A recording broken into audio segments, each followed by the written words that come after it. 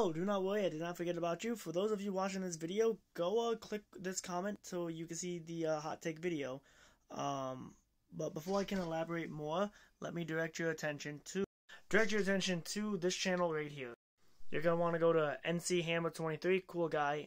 This is his Naruto channel. He does have another channel, I cannot remember what it's called, but he talks about it in the end of his video. And you're going to want to watch The God of Akatsuki Explained, where he talks about Hidan.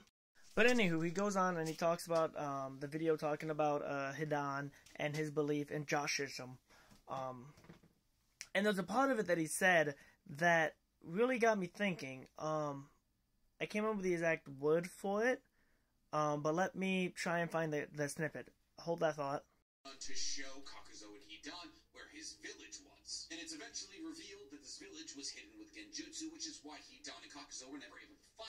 Continue talking about Joshinism, and Hohozuki has already decided that he wants to join in the religion. However, Hohozuki has some qualms, some fears, that he may not be as strong as the people on Earth who advocate for peace, and thus will be killed before he can give his full worship to the Lord Joshi. However, Hidan, in a very interesting moment of character development for Hidan, tells Hohozuki that people who advocate for peace don't exist, saying that when Hidan was leaving the village and he was trying to kill his neighbors for being peaceful, the shinobi of the village tried to kill him first, stating that if these shinobi truly loved peace, they would have let themselves die, which is backward logic, but if you get into the meat of it, it kind of makes a little bit of sense. In essence, what Hidan is saying, that anybody who truly believes in peace above all should never come into conflict, even if it means their own life. In essence, Hidan is saying a twisted version of Naruto trying to break the cycle of hatred. By responding to violence with other greater violence, you are in essence spitting in the face of peace. If you look at it from a sense of morality,